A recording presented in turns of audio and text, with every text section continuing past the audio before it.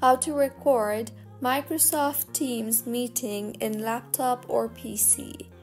Hello everyone, I am Vishaka and welcome to our channel. Now let's get right into the tutorial. Firstly, go ahead and open Microsoft Teams on your screen and further join the meeting you want to record, and once you are in the meeting, tap on the three dots named as More on the top toolbar and place your cursor on the Record and Transcribe option. You will then see the option for Start Recording. Tap on that.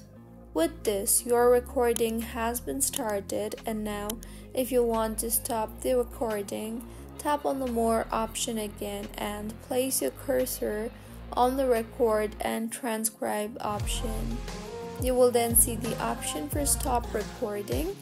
Tap on that, and with this, the recording will be stopped. And now, to locate the recording, once your meeting ends, go to the Microsoft Teams home screen, and under the Recent tab, you will be able to find all your recordings and contents. So, this is how you can record Microsoft Teams meeting in laptop or PC. If you find this tutorial helpful, please like the video and do comment if you have any queries. Also, do subscribe to our channel for more helpful tutorials like this.